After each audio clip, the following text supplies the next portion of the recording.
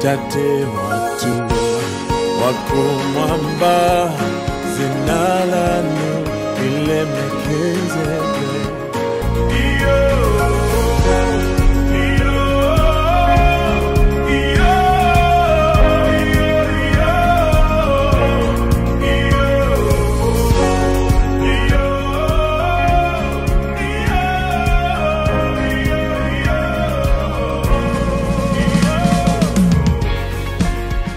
For tuning in to the Liwe Hour.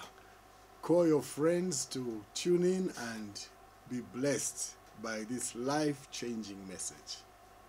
1 Corinthians chapter 15, verse 58 from the New King James Version of the Bible. The Bible says, "Therefore, my beloved brethren, be steadfast, immovable, always abounding in the work of the Lord, knowing that your labor is not in vain in the Lord." Hallelujah. Amen. Let's pray together. Father, we thank you that we have received a kingdom that cannot be shaken. We thank you that you shook the earth that was there before, you will shake this one also. We thank you that only what cannot be shaken is what will remain. So, Lord, as we teach your word, we thank you for revelation knowledge. Receive all the honor and glory. Let your word heal and deliver from destruction. We pray this with thanksgiving in Jesus' name. Amen. Let's welcome all those that have joined us via live streaming on social media platforms and television. Come on, give them a big Liwe welcome. Can we hear you, church? Hallelujah. We welcome you to the Liwe Hour. If you're in Lusaka, in the Charleston area, Charleston-Obama Road, near Nkoloma Stadium, you'll find a church with a billboard. Liwe welcomes you. Every Sunday, 8:30 and 10:30, and Wednesday, 18 hours. You will be blessed. Amen. We are in 1 Corinthians 15, verse 58. Paul is making a conclusion. He says, "Therefore, my beloved brethren, be steadfast, immovable, always abounding in the work of the Lord, knowing that your labor is not in vain in the Lord." I want to talk to you about steadfastness. Amen. You see, if it's a year of steadfastness, we need to understand how to be steadfast. How do we live it out? How do we know whether we are, living steadfastly or not? You see, there is something that cripples believers. And that's when we decide to become religious. We do things without understanding why we are doing them.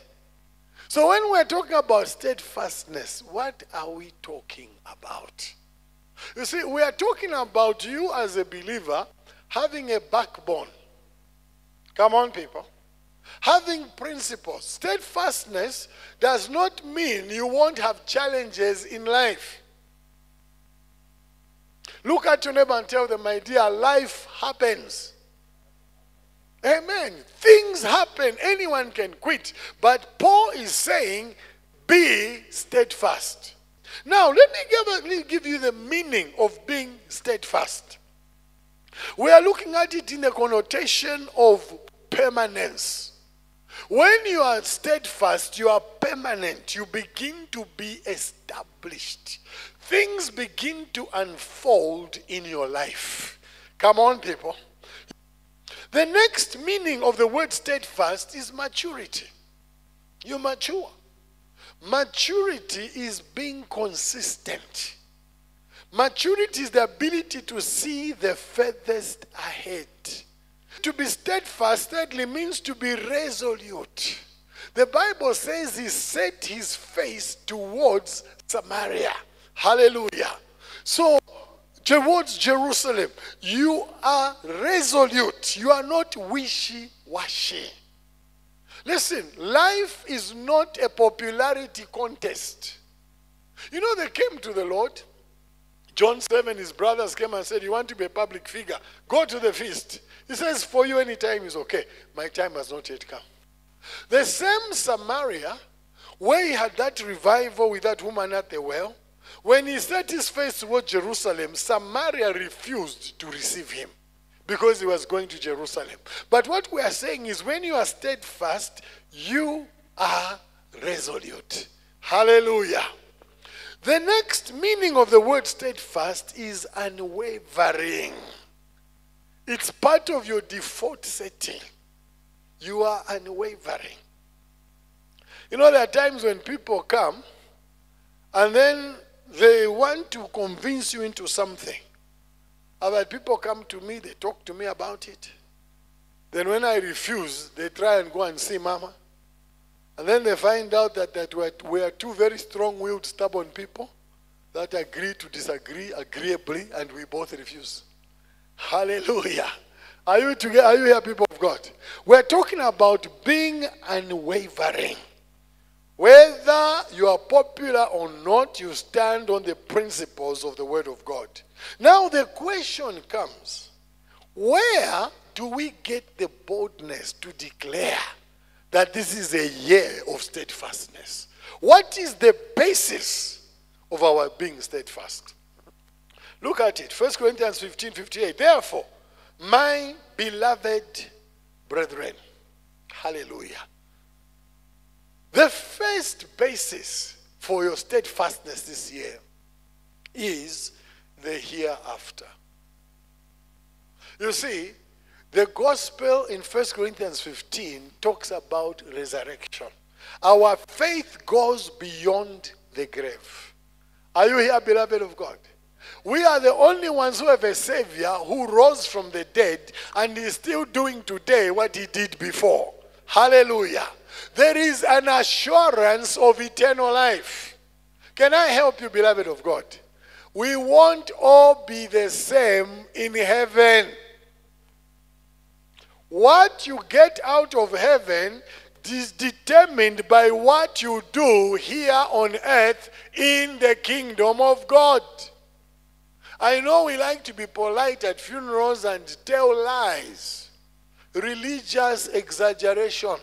What our beloved has not finished here, he'll finish there. He won't. Tell your neighbor, he won't.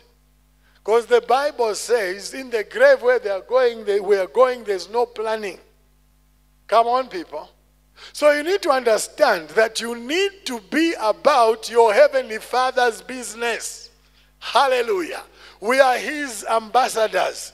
The Lord says, occupy or do business until he comes. You can go through life spiritually bankrupt. Come on. Pre-independence, everyone said, we'll all be managers. Really? Independence came, people started choosing companies, qualifications. This tooth I lost, it was during the freedom struggle. That is not a managerial qualification, losing teeth. Hello, people? Now, let me ask you a question. On earth right now, are we all the same? Do we have the same social status? Do we live in the same social neighborhood? Do we have the same net worth? Now, if there are different categories here, what more that side? We read Revelation, he keeps saying that the one who overcomes, I will give this to them, I will give this to them. The Bible describes the Christian life as a marathon. Run with perseverance the race set before you, looking unto Jesus, the author and the finisher of your faith. Philippians 2:13 says it's God at work in us, both to will and to do for his good pleasure. Amen. So even when things don't seem to be working, you say, I don't want to talk to anyone. I don't want to witness. I don't want to sing. I don't want to preach anymore. It will rise on the inside of you. Hallelujah. Because God deposited in you. Come on, people. Steadfastness is there because of the hereafter. Hallelujah. There is a hell to shun and a heaven to gain. Amen. So that is why we have this basis of being firm. We are not talking about just a fairy tale pie in the sky. We are talking about the reality of Christ Jesus. And we are living in the days of the outpouring of the Spirit of the Lord. Hallelujah. Steadfastness changes your temperament from fearful to bold. Come on, people. So the first basis of our steadfastness as believers is the hereafter. There is a heaven to gain. Hallelujah. May you aspire that when you meet your Creator, may He say, well done, good and faithful servant, enter into the joy of the Lord. Amen. The second basis of being steadfast in this year, beloved, in your life, he says, therefore, my beloved brethren, it is your heritage. You see, brethren means brothers. So he's talking about family. You need to understand your spiritual heritage. You need to know we have an inheritance in Christ Jesus. Hallelujah. He's talking to family. Paul is telling them that you may have many instructors, but I am your father in Christ Jesus. I've begotten you through the gospel. And he's telling them, no matter what you pass through, realize that you are beloved of God. Hallelujah. Raise your hand and say, my God loves me. No matter what. Oh, talk to me, somebody. Heritage is our basis for steadfastness. We belong to the Lord. The greater one resides in us. Hallelujah. There's a third one. A third basis. Our handiwork. He says, therefore, my beloved brethren, be steadfast, immovable, always abounding. Somebody say, always abounding. Hallelujah. Always abounding. When you look at the Greek meaning of abounding, it means super abounding. It means going the extra mile, above everything and anything. So you need to realize that God has wired us to be busy in His kingdom. Hello? Come on. You know, we need to be free from exaggeration. These are days of load shedding. The people who complain the most have never even bought electricity in their life. Hey, achilamo. Sure. Unagula po yazingati. Loafers, dependents. No, it's not fair. Oh, it's not fair. But how do you manage to have data on all networks? I was amazed. The time sent money to someone. Said, sent money. Oh, you should have asked. Asked for what? That account has in Congolese and Genera to chap. I should have given you a number. Tell your neighbor, always abounding. Hallelujah. You see, the beauty of being a believer is that instead of fishing for fish, you begin to fish for people. When you fish for fish, you take them from life to death. There's a certain man who knocked at our door a long time ago, and he was selling fish. And to show us it was fresh, the fish was gasping. I said, yeah, so ungalote, maloto, straight. I told him, it's too fresh, Bwana, too fresh. I feel guilty. This is part of fish napping and killing. Hello. But when you fish for people, you take them from death into life.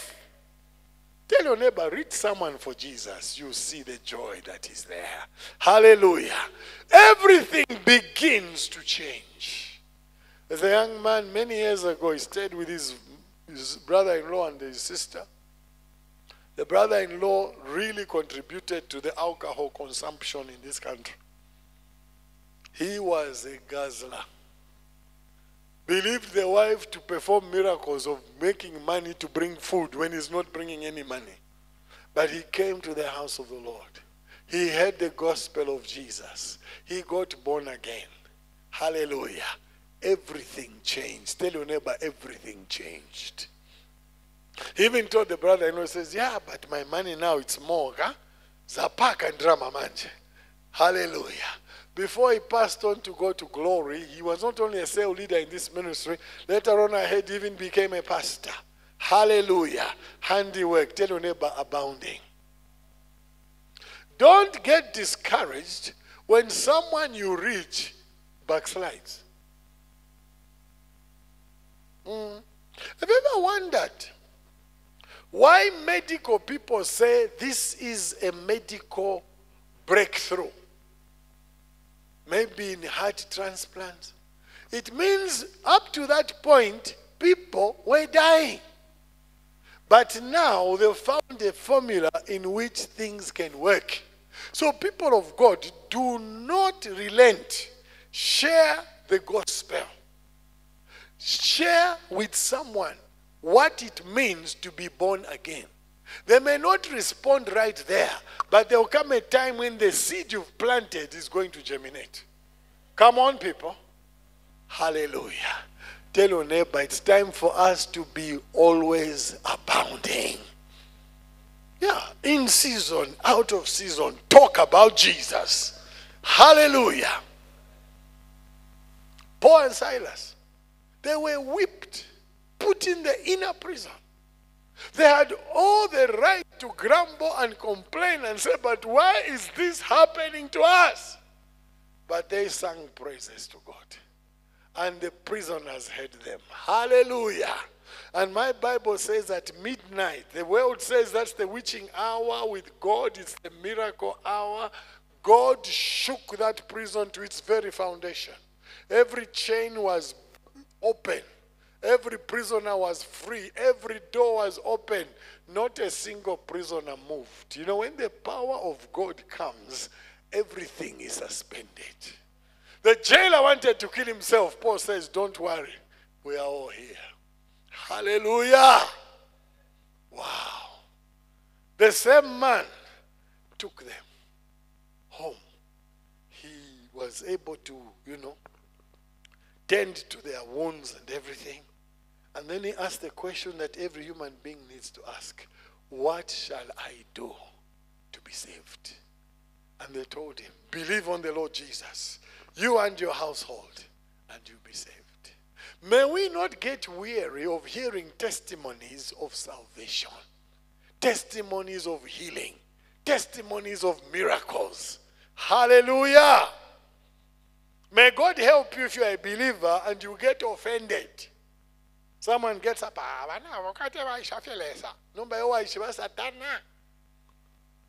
you must rejoice at every testimony that is authentic, life-changing. Hallelujah. Handiwork, always abounding. The fourth basis, he says, always abounding in the work of the Lord, knowing that your labor is not in vain in the Lord. Tell your neighbor, serving God is work. Labor. The Bible calls it labor. Hello? Now, notice. The fourth basis is heights. God has got heights that you and I need to ascend to corporately and individually. There are goals. There is a race you need to run. Look at Psalm 18 with me. We're going to read verses 32 to 34 from the New King James Version. It says, it is God who arms me with strength. Tell your neighbor, that's the anointing. Hallelujah. And makes my way perfect. Look at verse 33. He makes my feet like the feet of deer and sets me on my high places. Everyone say high places. Nobody can ascend your high places on your behalf. Hallelujah. When he talks about feet of a deer, you see the deer, you notice that they make something like a triangle. The front legs and the back seem to be connected and they are scaling a mountain. Their feet have got things that can hold. they don't slide. This is what he's saying. God gives you the capacity to fulfill your assignment. I'm here to remind you that you're your best when you are yourself. Hallelujah. You live out what God has called you to do. Others can inspire you, but be yourself. Be the beautiful you that God has graced this world with. Oh, someone raise your hand and say, I hear you. God makes your feet like the feet of deer and sets you on your high places. Verse 34. He teaches my hands to make war so that my arms can bend a bow of bronze. When God sets you up, He gives you the capacity to remain at that level. Oh, raise your hand and say, that's my God. So you need to set your vision to greater heights. Hallelujah. The year of steadfastness. Let nothing cower you down. Come on, beloved. Now, let me give you the keys. The keys to steadfastness. The keys to accessing the position of steadfastness that won't shake you.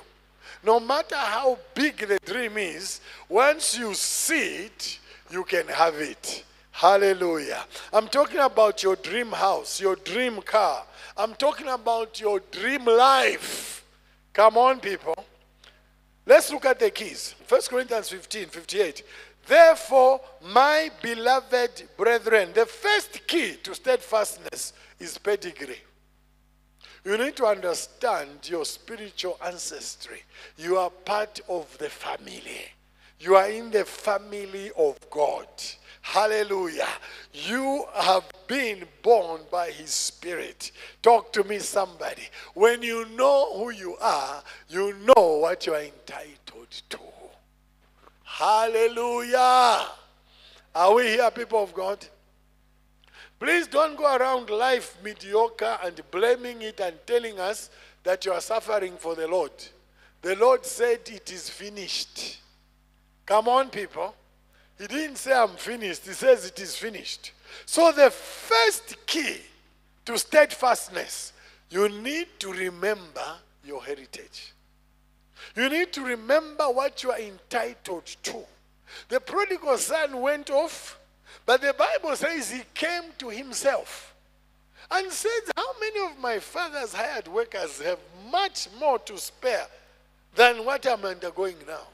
He said, I'll go back to my father and I'll say, Father, make me like one of your hired workers. The father reinstated him to his position. Hallelujah. You may be down, but you're not out. Come on, people. Pedigree. Mwana wankalamo. You never see a lion cub saying, meow. So, beloved, your DNA is that. We are partakers of His divine nature. So your pedigree is the first key to steadfastness. Therefore, not only says, my beloved brethren, oh, hallelujah. The second, be steadfast, immovable. The second key to steadfastness is positioning. You need to know that you are seated at the right hand of the Father in Christ Jesus, far above all principalities and powers and might and dominion and every name that is named in this world and in the one to come. And He has put all things under our feet, His feet for the church. Hallelujah. Stamp your feet and say, positioning. You see, whatever you expect is what you attract. The third key to steadfastness this year and beyond, pace. Always abounding. Put speed to what you are doing. Don't be too slow. Don't be too left behind. Be in sync with the Lord. Do it quickly. Hallelujah. Always abounding. Look for an opportunity to be a blessing, to bring a smile to someone's face. Come on, people. Bless people who have no opportunity to reciprocate. Hallelujah. Put pace and speed when you have opportunity. Hallelujah. The final key, beloved, performance. Knowing that your labor is not in vain in the Lord. Sometimes it's not breadth, my dear, it is depth. Are you listening to me? Performance. May your works speak for you. May you ascend to places that others have just dreamt about. Hallelujah. Tell your neighbor the ground is crowded. There is room for you at the top. Amen. Hallelujah. May God expose you. May God open uncommon things in your situation. Performance. My beloved brethren, be steadfast, immovable, always abounding in the work of the Lord, knowing that your labor, raise your hand and say, my labor. You see, we have a way of seeing anointing on other people apart from ourselves. We have a way of seeing people's achievements apart from our own. But the word of God says your labor in the Lord, your participation, your involvement, hallelujah, in the Lord is never in vain. Amen. God's word has the power to transform you. Your greatest decision is concerning eternity. I invite you to surrender your life to the Lord Jesus. Pray this prayer with me right now. Say, Lord Jesus, come into my heart, take my sins away, and make me a child of God. I pray this in Jesus' name. Amen. Welcome into the kingdom of God.